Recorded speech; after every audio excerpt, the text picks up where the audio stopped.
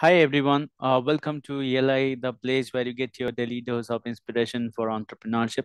And today we have with us Mr. Vamsi Kotte, who is the founder of Syntizen, which provides customer onboarding solution to banks, fintechs, and insurance organizations. Hi Vamsi, welcome to ELI. Hi, good evening. Very good evening. I would request you to introduce yourself to our audience. Hi everyone, myself Vamshi, co-founder and CEO of Syntizen.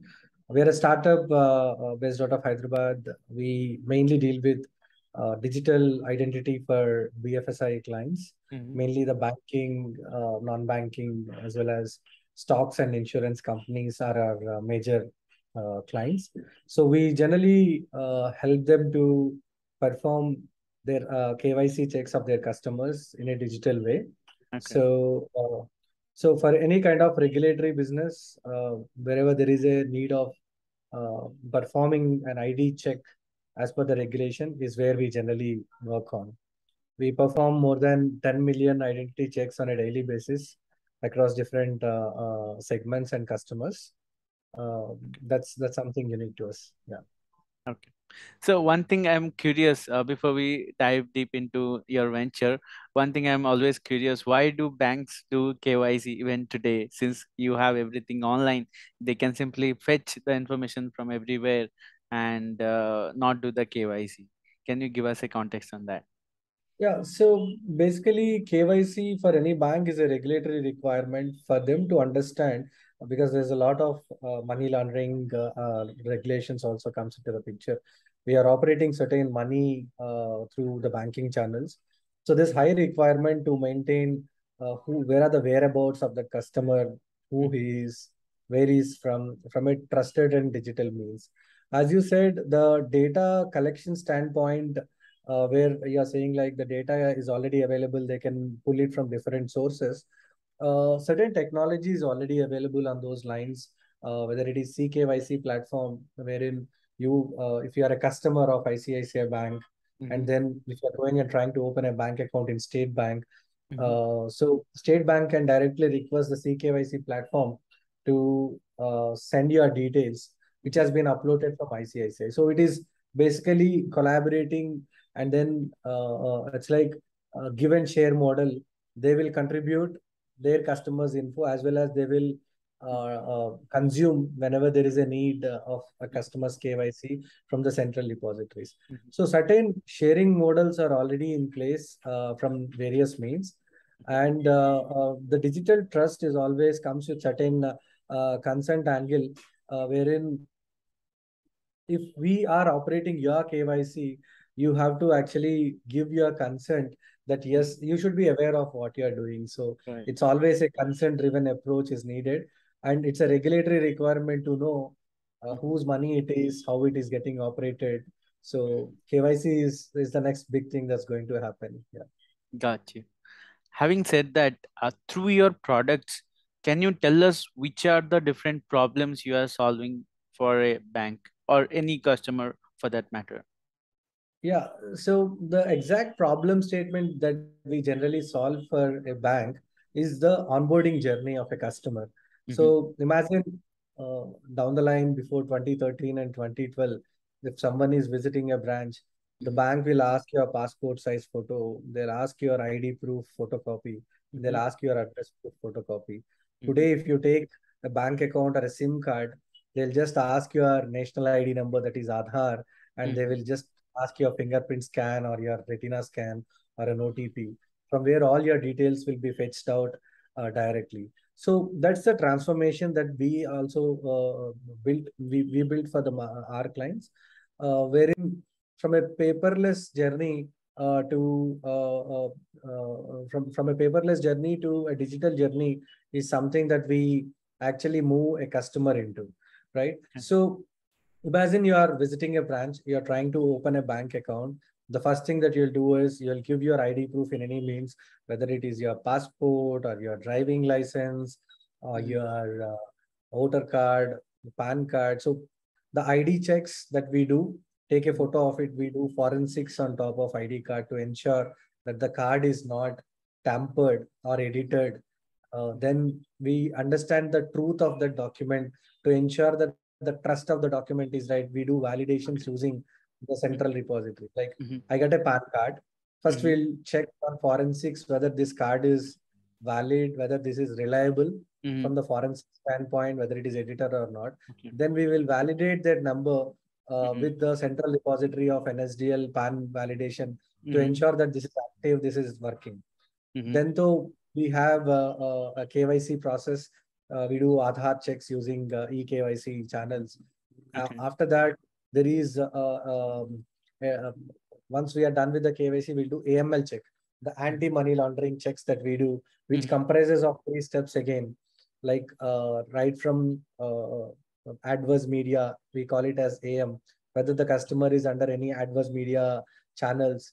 Then PEPs, we call it as politically exposed, whether the customer is a politically exposed person, Mm-hmm. or global sanctions, we'll call it as GS, is Mm-hmm. whether this customer comes under any of the global sanctions list, whether it Mm-hmm. is Interpol, whether it is CID or CBI, all Mm-hmm. kinds of global sanctions list, which ensures that the customer has been validated under the anti-money laundering channels, AML channels.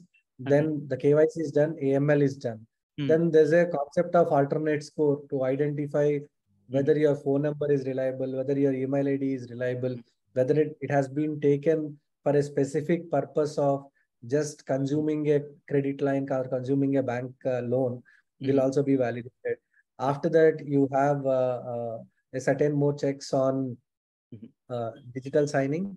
Like once you are done with everything, the agreement will be prepared and Mm-hmm. you are going to sign the entire agreement in a digital way. Okay. So in a way, your KYC followed by your anti-money laundering checks, Mm-hmm. followed by alternate score, Mm-hmm. followed by digitally signing all the documents, Okay. signing all the documents in a digital way. The Mm-hmm. entire customer journey will be fulfilled. Okay. And for collecting the KYC itself, there are various ways. Like they can perform CKYC or Aadhaar-based KYC. Now the concepts are much evolved. Like there's a concept of video KYC also. Like the way Okay. how we both Yeah. are talking here. So in video KYC, a banker and a customer will join. They will exchange data. There is a process for it which we follow. We'll Mm-hmm. ensure the customer is in India. The customer is submitting ID proof and address proof which are validated. The Mm-hmm. customer is a real person. He's on a video call with a banker, which is under recording mode. Once after all of these tests are passed, Mm-hmm. then the customer can be also onboarded. So that's what we do on customer onboarding journey side of it. Yeah. Mm-hmm. So when you say customer onboarding, mainly we usually talk about KYC as the main part of customer onboarding in banks. But are there more aspects to onboarding, such as educating customer about the product, or it can be around consultative selling? So any products you have around that? So we don't we not only sell this for banks, but end of the day we also have a regulatory based KYC, wherein certain components can only be licensed to regulated entities of under RBI kind of Mm-hmm. companies. But we also have a non-regulatory stack which can be given to any other bank, a company who wants to onboard their customers in a Mm-hmm. digital way, in a simple way. Because for example, today our customer onboarding journey is less than 2 minutes of time, Mm-hmm. which is highly reliable, highly secure. Imagine we are all living in a digital world. That Mm-hmm. too after pandemic, uh, a company established in Bombay, sitting in Bombay, Mm-hmm. they are like a BNPL product, like buy now, pay later kind of companies like Lazy Pay and all. Mm-hmm. Sitting in Bombay, with if you have a cell phone, you are able to do one, two, three things, and they are giving you 10,000, 30,000 kind of credit lines to Mm-hmm. utilize, right? Yeah. And to do so, they need a lot of digital trust to understand whether the customer is real Mm. or a fake person, or how reliable is this customer, how accurate is this customer. To do all of these checks, we have more than 80 microservices which supports the whole amount of onboarding journey process.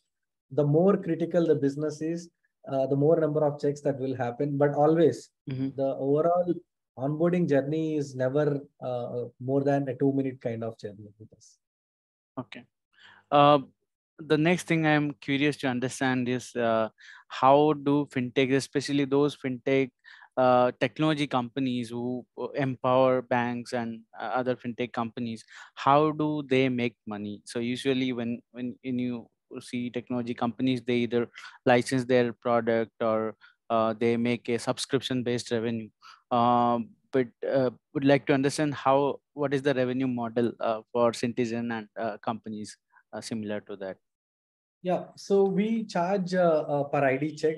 Every identity check that we do, we will charge our customer. There is, for example, there is certain cost that is involved for onboarding a customer in any of the banks or NBFCs or insurance or stockbroking. Okay. So a part of it will be contributed to us for onboarding a customer in digital way Mm-hmm. without actually meeting the customer. We are able to help them to onboard. Mm-hmm. So for the entire revenue model that we work on is it is per call, per transaction, we call or per onboarding, we can say, is the Mm-hmm. model that we work on. Okay. And we do around 10 million such onboardings every day.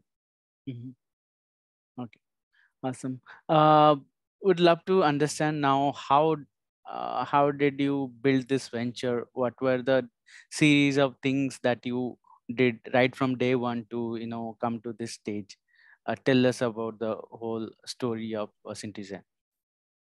Yeah, so it's a little interesting thing. We are a mix of very traditional versus the incubations to startup mania that has been started in 2014. We Mm-hmm. started as a independent company in 2014.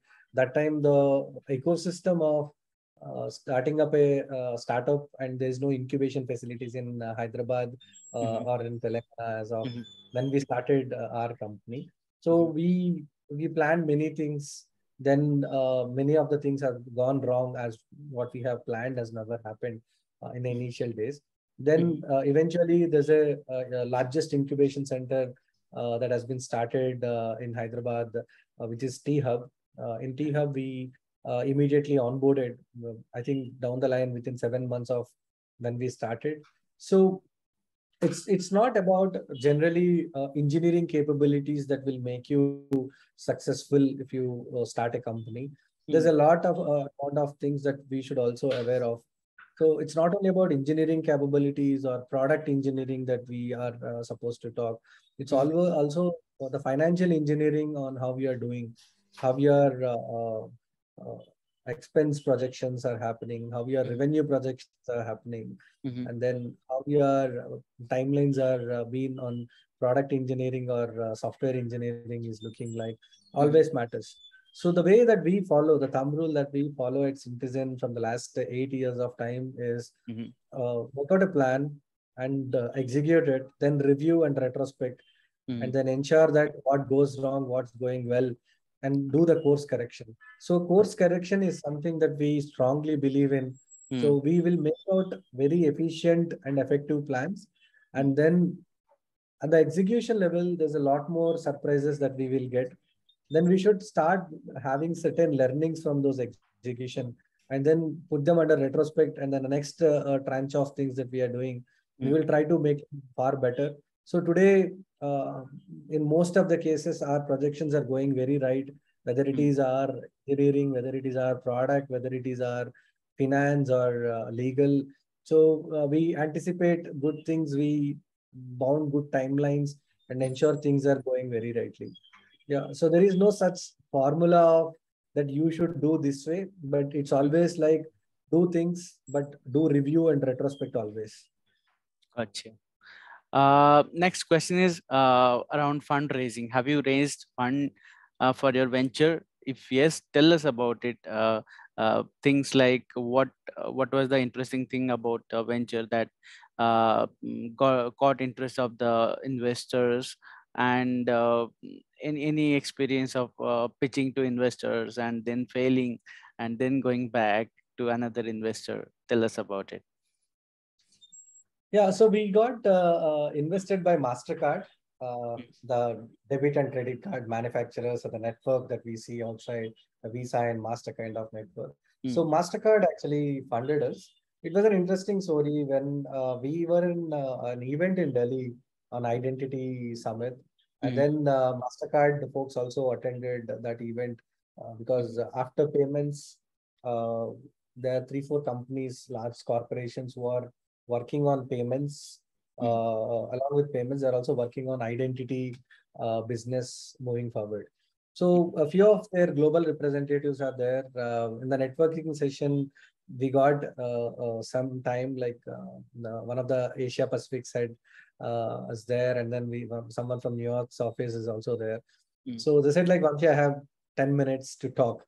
So the moment we talk about the productization that we are thinking about and the way that we are envisaging this product for the next few years, at least for a decade down the line, where we are seeing how the digital identity plays a major role, they're mm, well connected because they are from the same industry. Our projection of our product engineering has been mapped. They are mm, able to relate it with what they are developing it in Silicon Valley. So they said, "Are you guys looking for funding?" Is what they immediately asked for, mm, and yeah. So once after they asked, uh, so we said, "Yeah, why not? If there is a good offer in place," and mm, it eventually turned into an investment for Syntizen after that. But it takes its own time because for them it is a word that, yeah, invest on these boys. To take mm, it forward is the is the sentence that Mr. Bob Rainey actually told that day from New mm, York's office. mm, After that, the kind of diligence that the investors do, mm, it's a very healthy and holistic habit of maintaining a lot of things at par with the investor expectations from day one. Don't consider it as we are a startup and we can do anything or everything as we want. mhm, If you start habituating a very organized way of doing things, that will really help you when you are really raising the fundraise. So, yeah, because I'll tell you, when we are raising our first round, our customer service team or the business operations, we call it as, has been mhm, audited by their Singapore office. Then mhm, our finances and everything has been audited by their Dublin office. Our mhm, technology has been audited by their New York office. So before investing, they have done a lot of due diligence. I'm not saying every investor will do that, but yeah, the more organized you are, the better prepared you are. It is mhm, very easy for you to do this fundraising things. And in this journey, it takes around 6 to 8 months for us to crack to get the fund in our bank account. mhm, But whereas to convince the investor, it takes at least 10-15 minutes to say yes or no.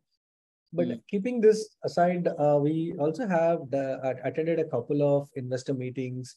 mhm, One thing that we observed is investors will change your business model a lot. They will change in a good sense. I mean, they will mhm, refine it. They'll put you hundreds of questions. They will put you, Vamshi, how are you going to handle that? How are you going to handle this? mhm, Your business model is all about a rupee business.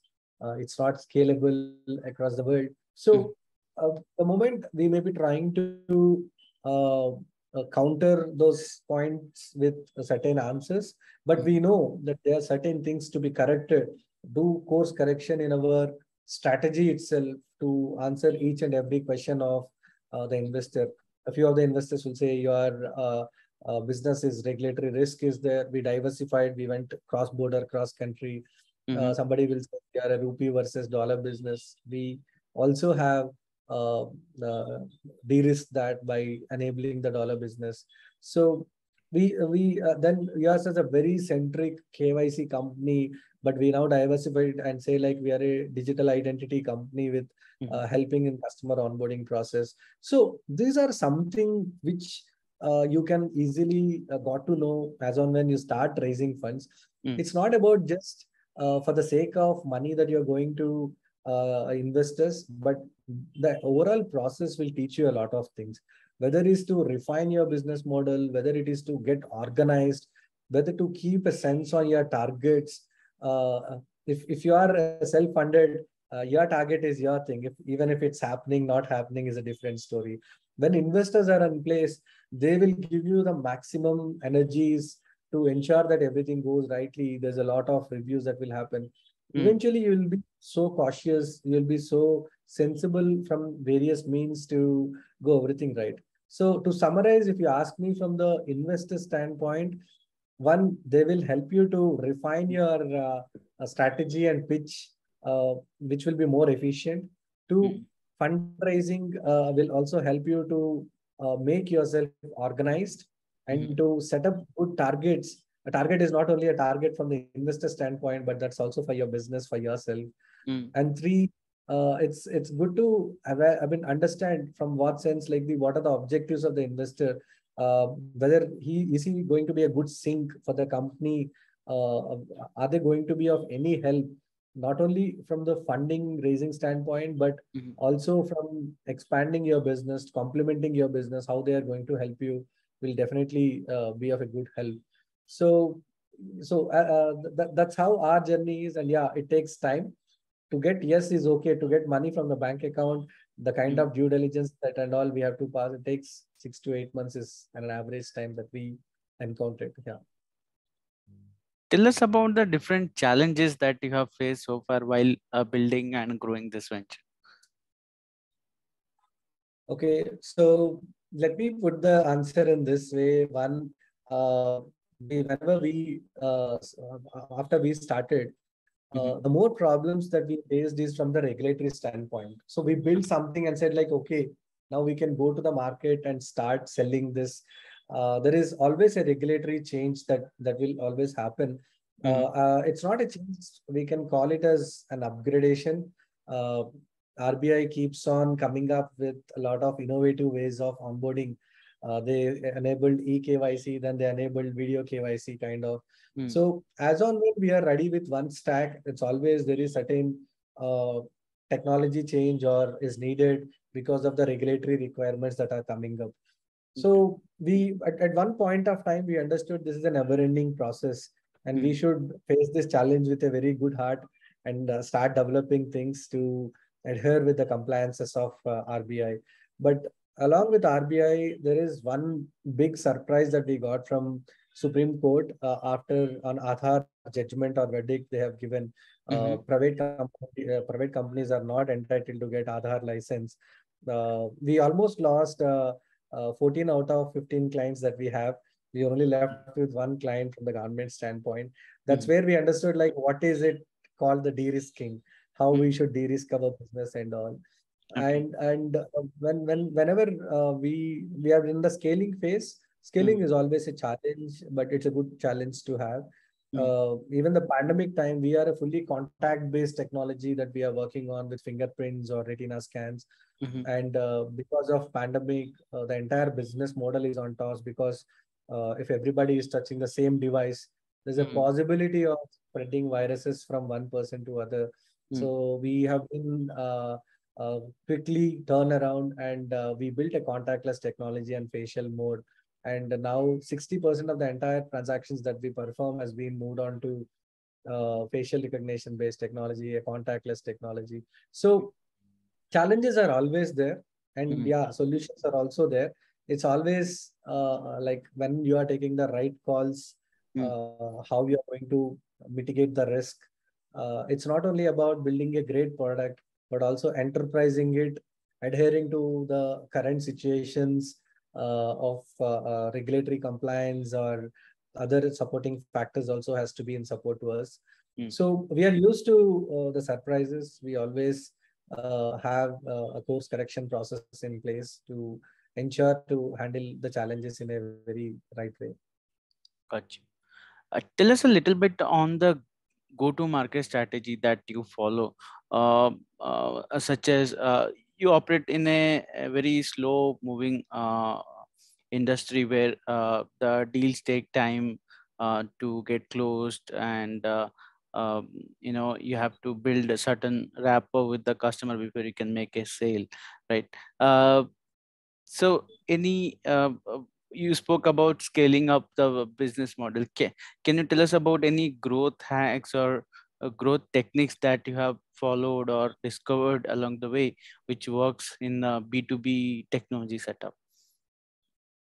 Sure. So when we are in the BFSI space, the average sales cycle will at least take 3 to 9 months of time for us to close one lead. So we need a lot of patience It's not a B2C product that we can close the clients really quick. And we work with governments as well. It takes a lot more time to compete with the timelines of the governments and all. So point is, once you are proven somewhere that you are serving for XYZ organization, it is easy for you to establish the credential of your reliability and your quality when you go to the other customers in place. Mm-hmm. And then second, we always would love to take challenges or the client risks that are involved in place. When we worked on the projects of Telangana state government, Mm-hmm. we used to handle around 2 to 3 million kind of transactions. At the time, we are the best of this process compared to any other competitor in the market. Mm-hmm. When on the scaling mode, the other states, when they are facing the similar kind of problem, their first preference is Syntizen because we are proven. We Mm-hmm. implemented something in the other states, which is a far scalable, reliable, and then transaction time is really, really less compared to anyone else. So they have handpicked us and said like, Vamshi, can you also solve the same problem for us, for our state as well? So we have done a lot of acquiring of projects which are running under very slow mode. They have their own problems which are not getting addressed. Mm-hmm. All those things we have taken over a period of time.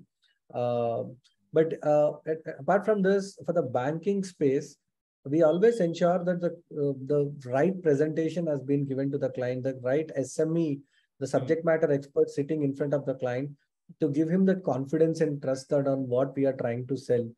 Okay. Also, on various BFSI forums, we give a lot of presentations to educate a bunch of gathering together in one meeting to help them out to understand what is something that we are solving. Mm-hmm. But we always ensure that we have certain USP in place compared to any of the competitors. What is something which is very unique to us? What is that 1, 2, 3 problems paid? Is a pain point for the customer, and how Mm-hmm. best we can solve it. So if we can hit the nail correctly on those lines, if you are trying to sell an apple to apple kind of replica in the market today, that won't sell. You Mm-hmm. should have something unique. You should be something scalable and reliable. Then though you are the preferred vendor of many customers. Yeah. Speaking of that uniqueness, which we usually call as differentiators, uh, can you? This question I forgot to ask.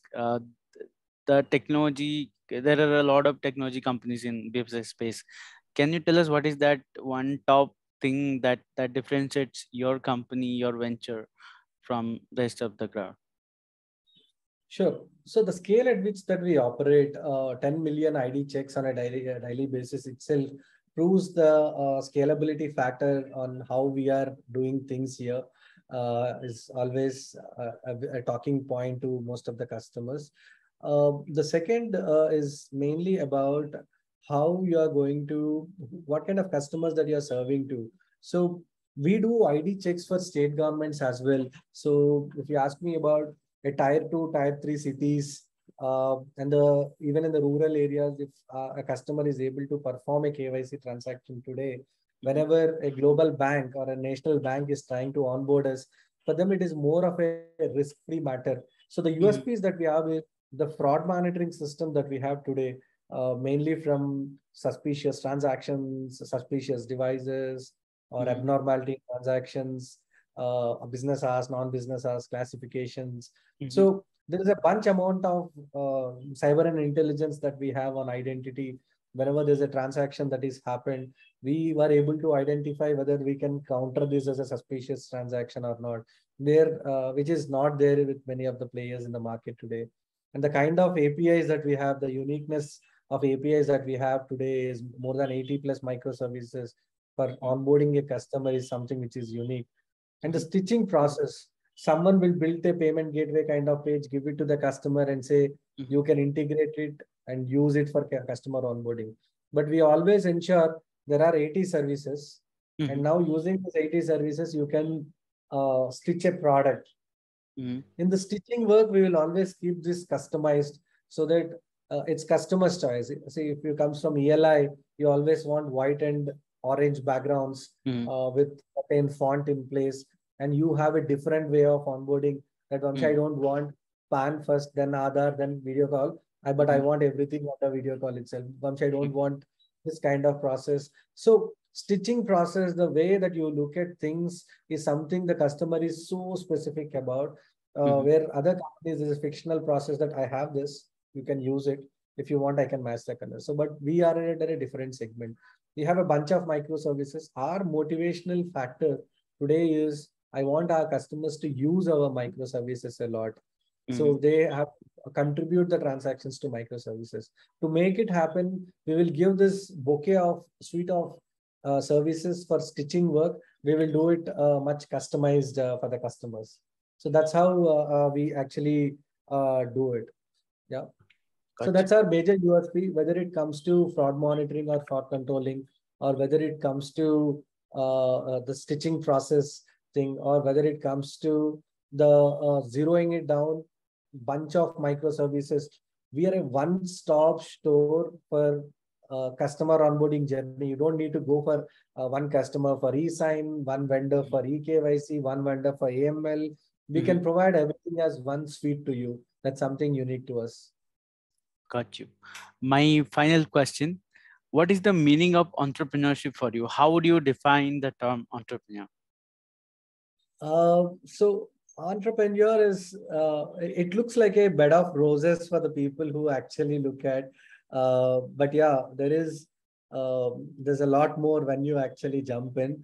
I always suggest young entrepreneurs to start as early as possible and do enough mistakes so that they can stabilize everything as soon and then move forward. So don't expect happiness from all the right things that you do is something the entrepreneur has to follow. It's not about just innovating and innovating. All the innovations can't be enterprised always. So you should, an engineering guy, from the software engineering I'm talking about, a software engineer's thought process versus an entrepreneur thought process should be a little different. You should look at your balance sheet. You should understand how, when your company is going to move ahead. I'm not saying your profitability from day one kind of, but yeah, down the line, what is your projection towards building a unicorn? How you are going to build the company is something the entrepreneur has to look at. Whereas in a product engineering or a technology engineering person will always look at innovating things and doing things differently with great performance. And as always, entrepreneurs, life is like, without saying if, else, and but, you need to commit something and make things happen. That's the success. Got you. On this note, we will close the session. Thanks for your time, Vamsi, and it was a great pleasure to have you on our platform. Thank you so much. Thanks, Priya. Thanks for having me here. Bye.